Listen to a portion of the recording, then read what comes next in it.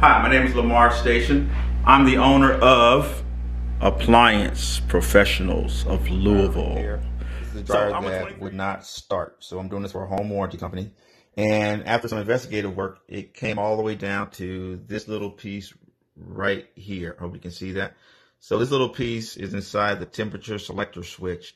And so what happened was it broke off, and this right here should have gone around to change the different settings, off, low heat, high heat, stuff like that. Well, since it broke off, it just fell down to the bottom, and so you would try to change it to different cycles, and it wouldn't push any power to the motor. So figure it out, and it should be a happy customer.